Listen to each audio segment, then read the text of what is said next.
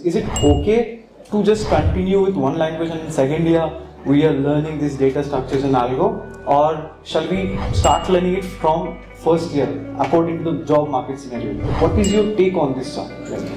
So if I talk about job market scenario, during COVID what was happening was the top product-based companies, they were hiring a lot, and when these companies hire, they look at fundamentals most of the time. They check your DSA and computer science fundamentals. They don't look for particular technology as such. But time has changed now. Now, if you look at current market scenario, these companies are not hiring a lot of freshers. They are hiring mostly experienced, and a lot of fresher hirings are happening in the startups. So when you're a startup, you would like to hire somebody because you don't have that much budget to train people, right? So you would like to hire somebody who knows decent fundamentals and who is good at one technology also. So that is why I suggested learn the fundamentals and be an expert in a technology also.